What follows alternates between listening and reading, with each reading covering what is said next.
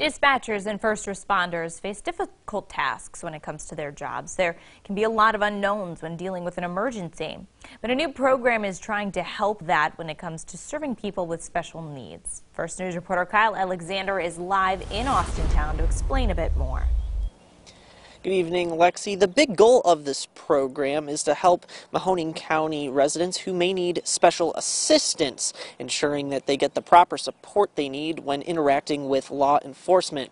Now, earlier today, I came to the Austintown Police Department and learned exactly how this new program works.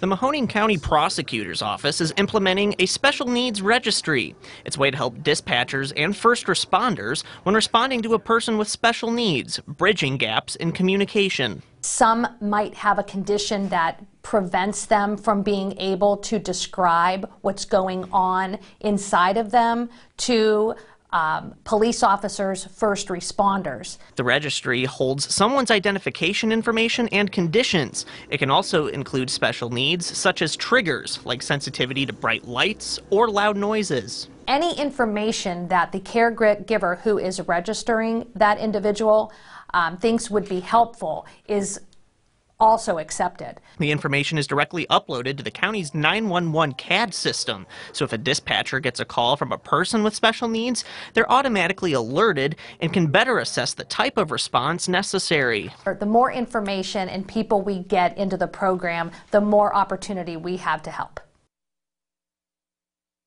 If you'd like to register for this registry, you can apply online at the Mahoning County Prosecutor's website, or you can call their office for a written application. Live in Austintown, Kyle Alexander, WKBN 27 First News.